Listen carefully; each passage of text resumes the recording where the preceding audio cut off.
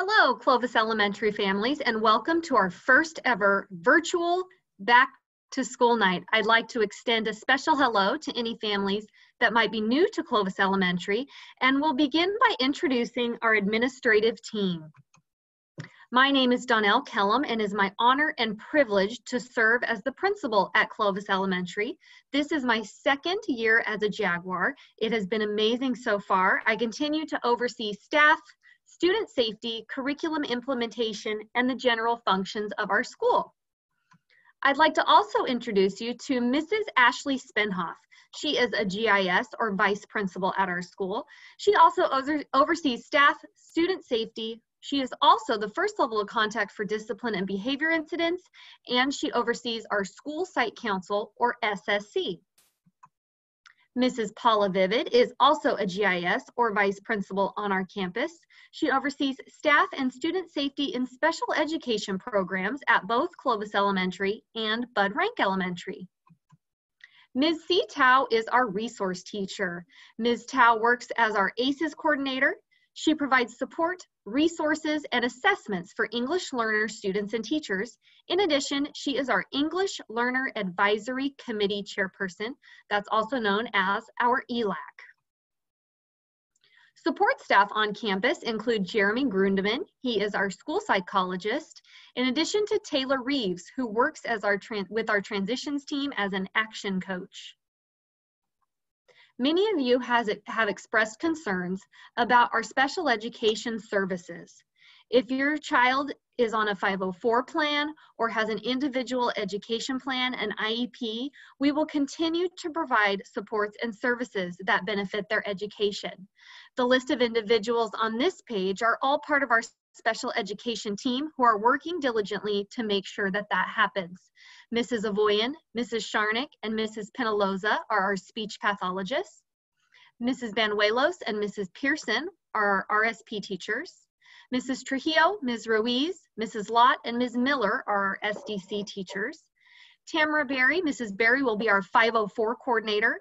Ms. Cruz is our student study team coordinator, and Jeremy Grundeman is our school psychologist. These individuals will be reaching out with you to connect and just talk about supports and what distance learning might look for your child. In addition, if you have questions or concerns and these names are familiar, you've worked with them in the past, feel free to reach out to them. You can also work directly with your child's classroom teacher. Thank you all for your participation and your engagement this summer as we made decisions about reopening school. You received multiple surveys and also participated in an online re-enrollment process.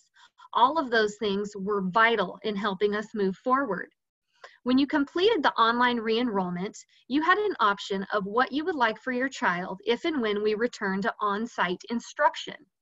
If you chose the online option, you were sent an additional survey and given the option between scheduled virtual or flexible online. At this point, we are moving forward with a school with scheduled virtual since we cannot offer on-site face-to-face instruction. If you chose the flexible online option and your child is in transitional kindergarten through 5th grade, your student will be interacting with a curriculum called Accelerated Education. They will be assigned to one of our teachers as their case manager, and you will be contacted. If your student is in 6th grade and you chose flexible online, they will be participating in Edgenuity. Again, they will be assigned to one of our staff members, one of our credentialed teachers that will help facilitate that learning process. As we move through this challenging time and uncertain time, we will continue to keep you updated on where Fresno County falls on the watch list. As you likely know, Governor Newsom's order includes restrictions on counties that are on the watch list and offering on-site instruction. We will need to be off that watch list as a county for 14 consecutive days in order to return to campus. Again, we will keep you posted on when that will occur. This year, Clovis Unified is celebrating its diamond anniversary, 60 years as a unified school district. Our motto this year is clarity, quality, and commitment. I wanted to highlight a few key points that Clovis Elementary has planned that relate to this motto.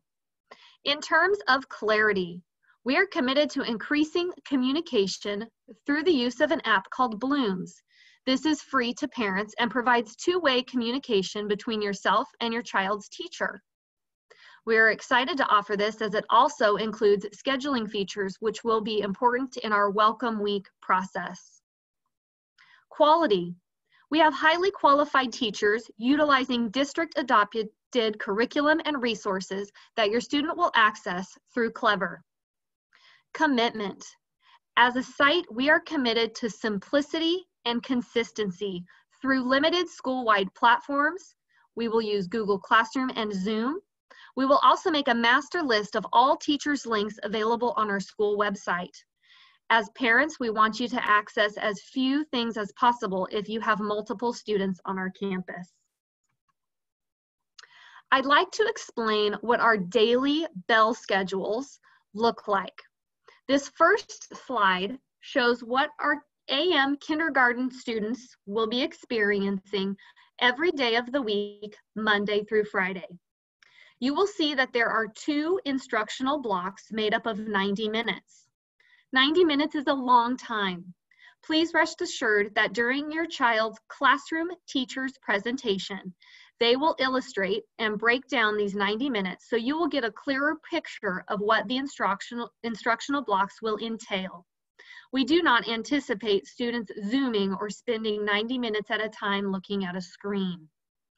For kindergarten, we are continuing with our AM-PM model, which means during instructional block 1, there will be 2 credentialed teachers assigned to your child's class to help with additional support.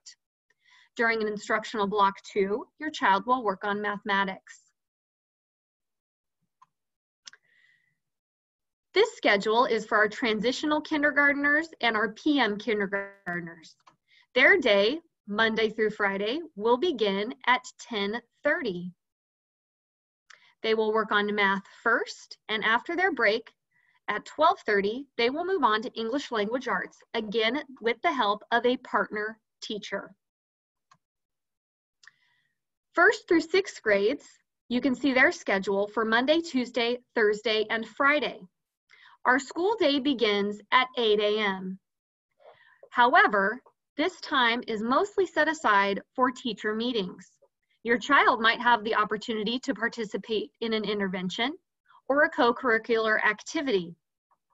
Our school day will officially begin with instruction at 9 a.m. This is the first point in the day where attendance will be taken. This instructional block 1 includes opening activities and English Language Arts. Again, your child's classroom teacher will include additional details on how these 90 minutes will be broken down. After a 15-minute break at 10:30, students will move on to instructional block 2 and work on mathematics. A 45-minute lunch break will take place at 12:15, and students will end the day with a 60-minute block from 1 to 2 that will include ELA, social studies, science, and closing activities. We are continuing with early release on Wednesdays for 1st through 6th grade. Our first attendance block will still begin at 9 a.m. That block will last for 60 minutes for opening activities and English Language Arts. After a 15-minute break, there will be a 60-minute block for math. And after a 45-minute break for lunch, there will be a 60-minute block for ELA continued, social studies, science, and closing activities. While school will close at 1 o'clock, students will be expected to work on independent assignments from 1 to 2, an additional 60 minutes. How can we encourage your child being successful with this schedule? Some ideas include creating a designated workspace for your child or children in your home. Help them make sure that supplies and materials are readily available. We will be providing basic supplies during our Welcome Week. If you need anything else, please ask. You might want to help your child by setting an alarm to go off 5 minutes before each instructional block occurs.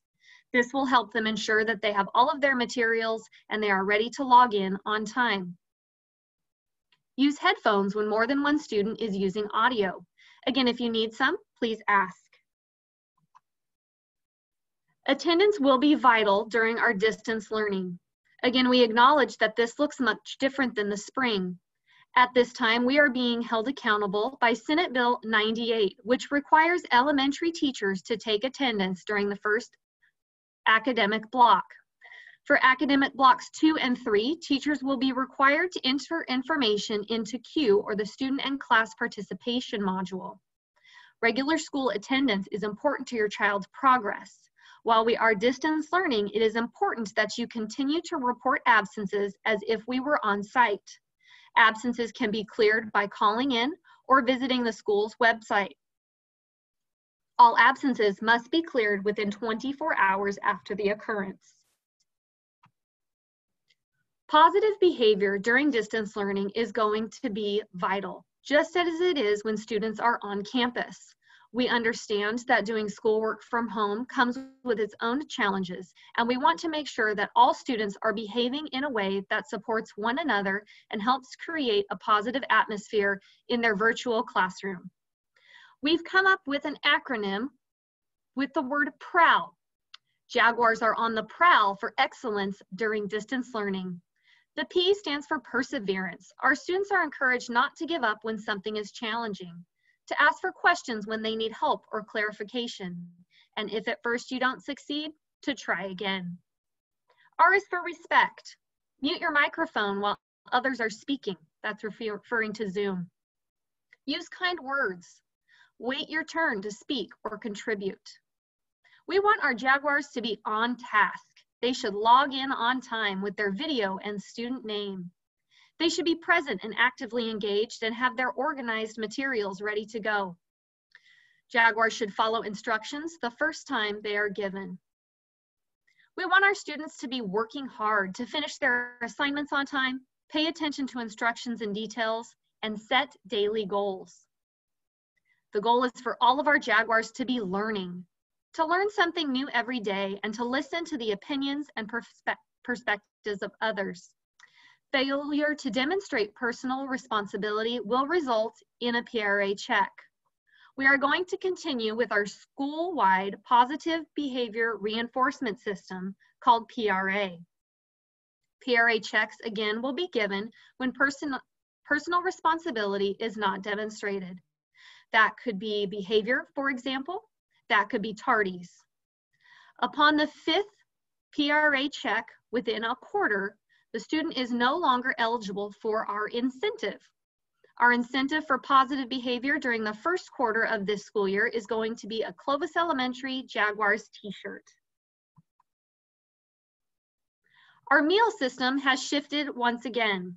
Rather than weekly meal boxes being distributed once per week, meals are being moved to mornings daily before school. This will begin August 17th. You will be able to go to a drive-through between 6:30 a.m. and 8:30 a.m. at several different locations. You will notice that Clovis Elementary is not currently listed as a site for an elementary school. Luckily, we have Clovis High right next door where meals will be served. You may also choose to visit additional schools that are nearby, like Clark, Sierra Vista, or Weldon. Free and reduced price meals, of course, will be offered through this program.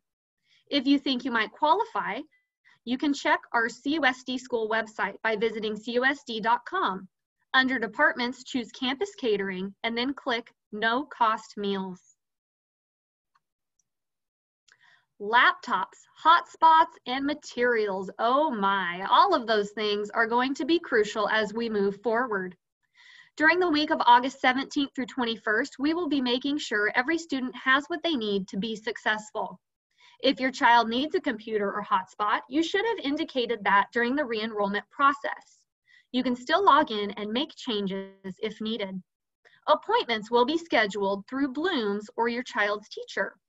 You and or your student will have approximately 30 minutes to visit their classroom, pick up textbooks and materials, and ask questions. Technology pickup will take place out of the library's south doors. Please pick these items up before going to your classroom. Parents must be present to sign the technology contract. This is a sample schedule of what our week will look like during the first week of school. Our day will still begin at 8 a.m. and teachers will be having students engage in some preparation and orientation activities. The rest of the day from 9 to 3 will be dedicated to individual appointments. We will be using the Blooms app to schedule these, and it will be important that if you have multiple students on our campus that you make sure they are scheduled in succession. If you have technology to pick up from the library, you need to do that first. For example, if your appointment time is scheduled for Monday at 9:30, you should arrive in the library to pick up your materials no later than 9:15. That way, when you report to your child's classroom, they will help you make sure the laptop is ready to go. If you are not picking up technology, we encourage you to choose a time slot later in the week on Wednesday or Thursday. Please note that face coverings will be required for all staff and all visitors. Social distancing guidelines and staying 6 feet apart will be enforced for all staff and all visitors. Please reschedule your appointment if you or your child are running a fever or experiencing any other symptoms such as headache, congestion, runny nose, etc. Students are expected to be in dress code whenever they are on campus. Technology help is going to be a big issue, especially as we get everything up and running the first couple of weeks of school. Of course, you are always welcome to reach out to your child's teacher or call the school for help. There are some great resources online through our district website. If you visit CUSD.com, click Students. Under Student Resources, there is a choice called Technology Help for Students. There are several avenues to access help for your child as it relates to technology. Athletics, I know, is a big concern, especially for our 4th, 5th, and 6th grade students. At this time, fall and winter sports are currently on hold based on guidelines that have been sent out by the CIF. When we return to school, we will attempt a modified or shortened season for all sports in the spring. We want to make sure that all of our students' athletes have every opportunity available to them as they would if we were in school. What that means is, for example, if we return to school in January, we would probably start with football season. We would offer our fall sports, football, volleyball, cross country. That season may only last a couple of weeks so that we can transition into what would have been our winter sports. Again, athletics are on hold at this time. ACES, our after-school program, is also joining our virtual world. Students can still enroll and participate in ACES. They will be registered to an ACES staff member who can support them in academics, fitness, and social and emotional well-being. If you would like to register for ACES, please use the link on our school website. Enrollment will be accepted August 10th through August 28th. Co-curricular opportunities are a huge part of what we give to students here at Clovis Elementary and in Clovis Unified School District. While distance learning certainly creates a challenge and our top priority is planning meaningful classroom learning activities, we still want to make sure students have opportunities to stay engaged in co-curriculars. Stay tuned for details regarding Student Council, GATE, and ECL. Block C is currently on hold. 4th, 5th, and 6th grade teachers are working together on this and will provide updates. Again, at this time, our top priority is providing quality instruction during the school day, and teachers are planning for that. Our music programs are vital. We will still be integrating music into our curriculum. This includes classroom music for grades 1 through 4, as well as band, choir, and orchestra for 5th and 6th grades. Ms. Braswell, Mrs. Harris, and Mrs. Vanderpart are our music instructors, and they will be sending out additional details soon. Grades will continue to be reported as they were prior to distance learning in the spring.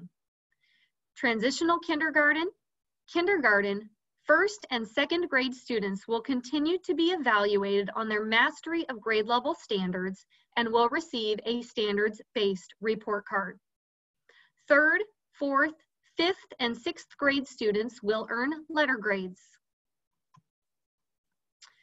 Dress code is important to help our students focus and provide consistency. Students should be on dress code during Zoom.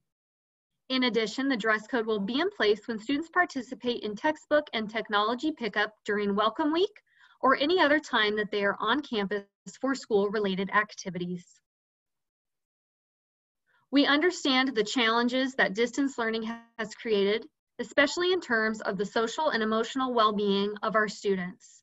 Our school psychologist, Mr. Jeremy Grundeman, has developed a website that is very useful. There's a direct link from our homepage. It includes books, videos, activities, and several resources for talking to your child about COVID-19. As a school, we will again be using Positivity Project, where students will study 24 character strengths that build positive relationships, empathy, and a mindset that other people matter. You can see a snapshot that shows the different character strengths that will be studied during the first half of the year. Second step is an additional curriculum that will be used as a Tier 2 intervention. It's a holistic approach to building supportive communities for every child through social emotional learning. Thank you to those of you who were able to submit questions and concerns through a form last week. Hopefully this information is helpful. Again, your child's classroom teacher has prepared more details to what the daily schedule will look like and different things your child will be accessing through distance learning.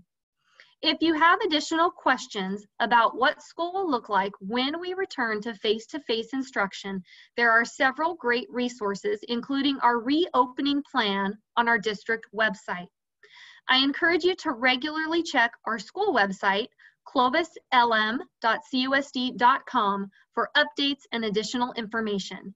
Thank you so much for your support, your patience, and your flexibility. We are genuinely excited about the 2020-21 school year. Go Jags!